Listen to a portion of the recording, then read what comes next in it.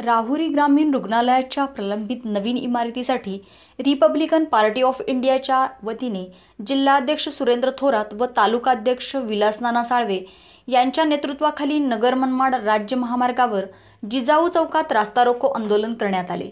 आंदोलन प्रसंगी थोरात यांनी प्रशासनाचा तीव्र शब्दात निषेध व्यक्त केला। 2 दिवसात भूमिपूजन करून तात्काळ बांधकामास सुरुवात करावी। नगर मनमाड राज्य महामार्गावर अपघात झाल्यानंतर तात्काळ सुविधा न मिळाल्याने अनेकांना मृत्यू सामोरे जावे लागले आहे। तेथून पुढे आरोग्य असुविधामुळे जर कुणास मृत्यू ओढवला तर संबंधित विभागाच्या अधिकाऱ्यांवर सदोष मनुष्यवधाचा गुन्हा दाखल करणार असल्याचे यावेळी थोरात यांनी सांगितले।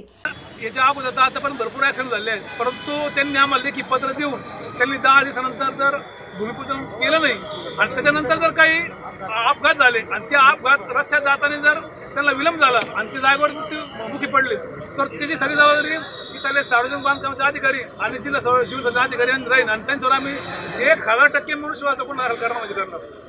रिपाई तालुकाध्यक्ष विलासनाना साळवे या प्रसंगी बोलताना म्हणाले की राहुरीतील आरोग्य सेवा मरणासन्न अवस्थेत आहे। व्यवस्था सुसज्ज नाही, नवीन कोणत्याही सुविधा उपलब्ध नाही। बांधकाम विभाग व सिव्हिल सर्जन यांना जबाबदार धरत या प्रश्नाचे संबंधितांनी गांभीर्य ओळखले नाही तर अधिकाऱ्यांना बडतर्फ करण्याची मागणी करत फौजदारी स्वरूपाचे गुन्हे दाखल करू असे सुतोवाच केले। चक्का जाम आंदोलन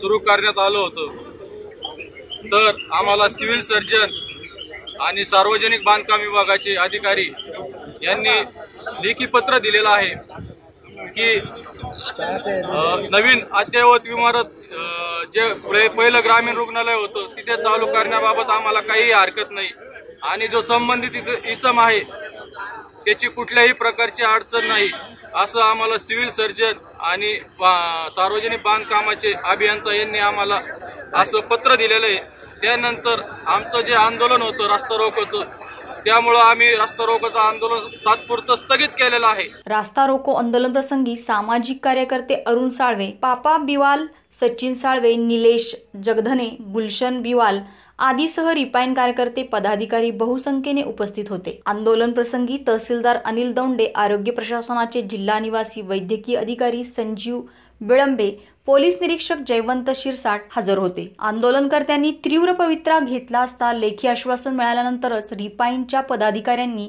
अधिकाऱ्यांना निवेदन सादर केले। रास्ता रोको सुरू झाल्यानंतर रस्त्याच्या दुतर्फा वाहनांच्या रांगा लागल्या होत्या। तब्बल 1.5 तास सुरू राहिलेल्या आंदोलनामुळे रस्त्यावर वाहतूक कोंडी झाली होती। पोलीस बंदोबस्तात शांततेने आंदोलन संपन्न झाले।